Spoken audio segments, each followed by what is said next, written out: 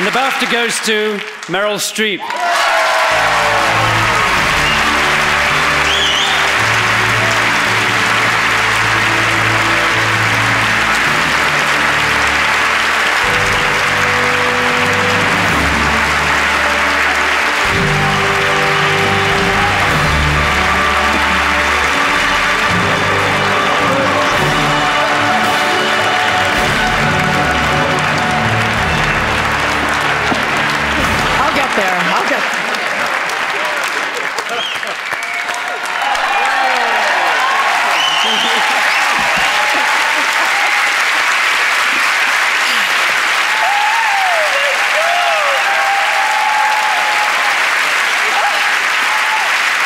Thank you so much.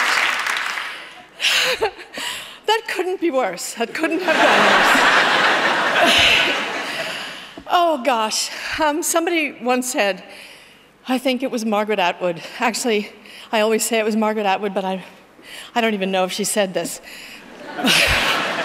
But somebody once said, the fate of the well-known is to be misunderstood. And the ambition of this film, The Iron Lady, was to look at the life of the Iron Lady from the inside out and to locate something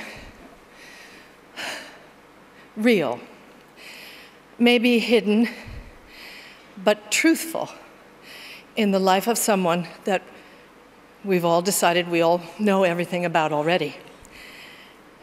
And I'm very proud of the film. And I owe so much to Phyllida Lloyd, Abby Morgan, Pathé, Damian Jones, for sticking with this, for asking and expecting so much of me.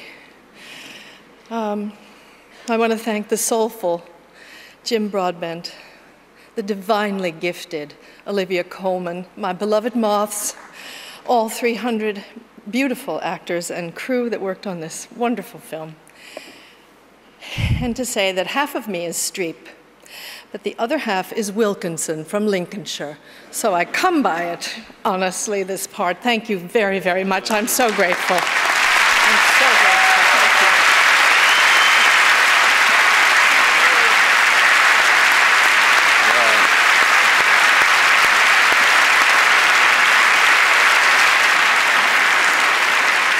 Oh, Prince Charming tried the slipper on and it fitted Cinderella at once.